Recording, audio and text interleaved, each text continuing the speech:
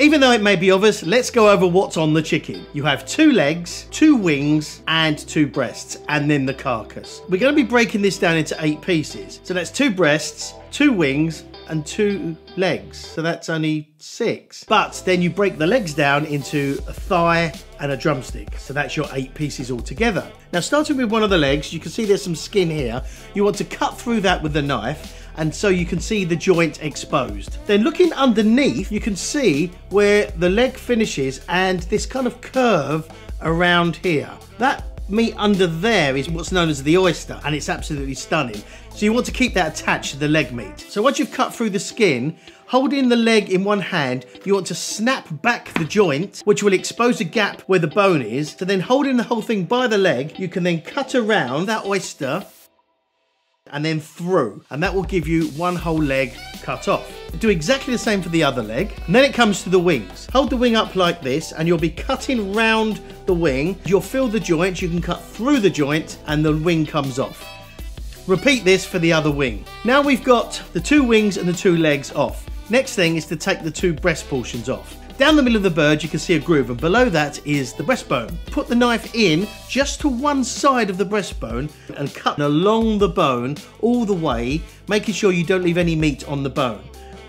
Once you've got a clean cut through the wishbone. That will just make it easier later on. Move your knife down the bone in a cutting motion and also pushing outwards against the meat all the way down until eventually you can cut the breast free and you're just left with one whole breast. Do exactly the same on the other side. That now gives us 2 breasts, 2 wings, and 2 legs.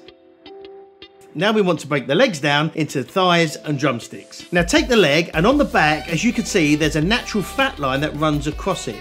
Place your knife just to the drumstick side of that fat line and you should be able to cut through perfectly easily without actually cutting through the bone. That will then leave you with a thigh and a drumstick. Repeat the same for the other leg, and now you've got 2 breasts, 2 wings, 2 thighs, and 2 drumsticks. 8 pieces from a whole chicken. And it leaves you then with the carcass, which you can use for stock or soups.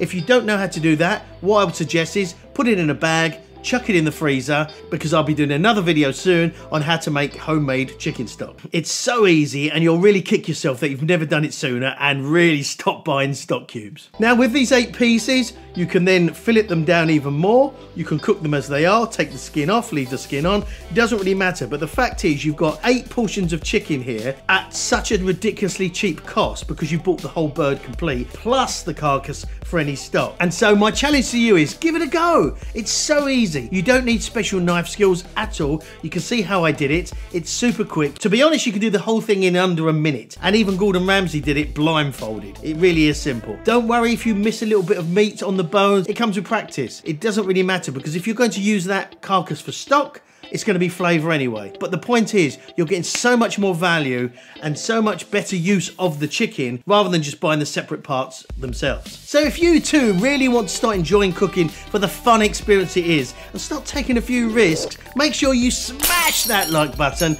and like the video, share it with everyone, share it with the world. And make sure you click the link in the description below to get my free PDF of 5 home kitchen essentials. Never mind all the rubbish that you see around, these are the only 5 things you really need in your kitchen. Save yourself a ton of money and make life a lot easier. And for now guys, I say thanks for coming along, sticking with me. Hopefully you're enjoying cooking and loving the new videos, and yep, we'll see you next time. Bye bye.